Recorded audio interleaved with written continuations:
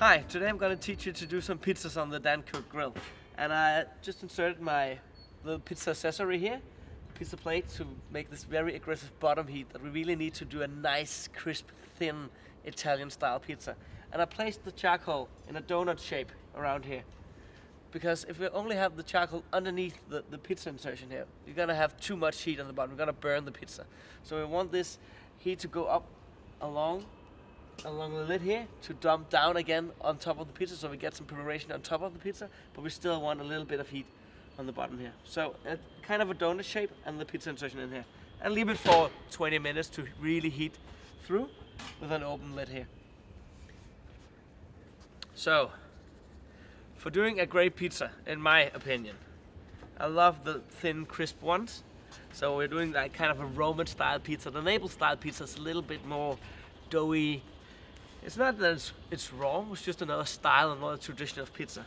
But I like the thin, crispy ones. And I always use the semolina durum flour to roll it out in. It crisps up the dough even more. And there's 3 basic principles of doing a good pizza, in my opinion.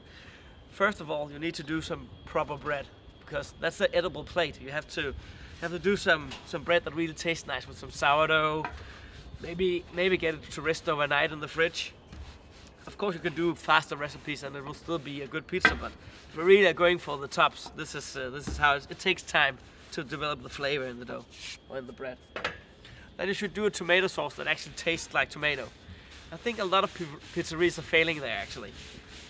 So, but you can see all my recipes on the site, so you'll get all my nice tips for doing great pizza. And the last thing of doing a great pizza is using fresh mozzarella, not that pre-cutted dried mozzarella or what they call the cheese, but some fresh mozzarella. But you don't have to go and use the buffalo mozzarella from Campania. I know from the area now it's Naples. That's crazy expensive. You can use a cheaper kind of mozzarella, but just make sure that it's this fresh, nice and creamy cheese here. So these 3 things, if you have these 3 things in order, you're gonna make great pizza. You can do anything on top of that actually. And this is nice and thin. And then the principle of doing a great pizza, of course, the Italian style of cooking is always less is more. So just try not to dump too many toppings and try not to do the amount of topping that big. Try to get it all beside itself and not on top of each other. So everything is cooked through and the flavors go together greatly and nicely. Let's see here. So first the tomato sauce, I'm gonna do a little bit of mozzarella.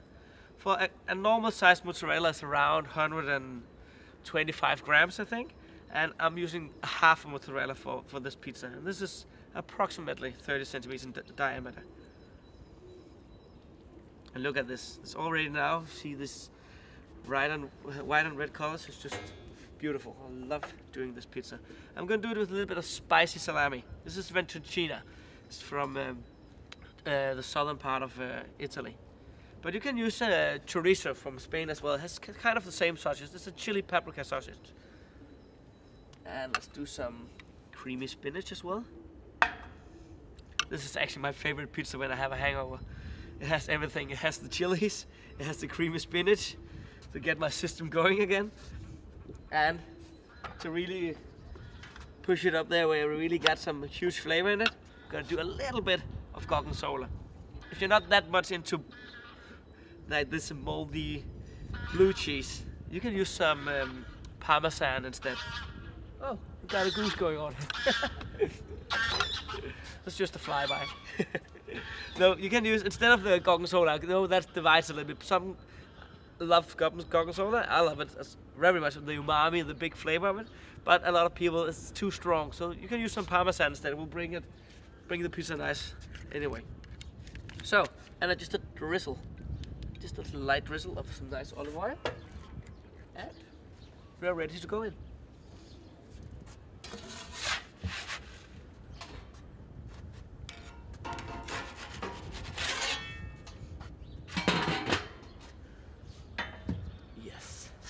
And now I'm just gonna close the lid just a little bit. just let a little bit of air get in, but not too much, because we still want to have the room temperature very high. If we can get it around 280 to 300 degrees, that's perfect.